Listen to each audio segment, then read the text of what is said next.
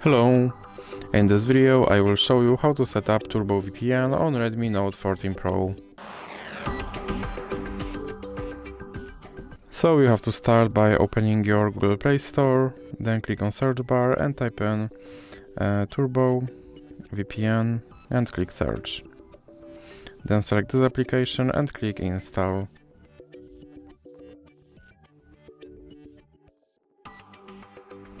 And now you can click open and then click agree and continue.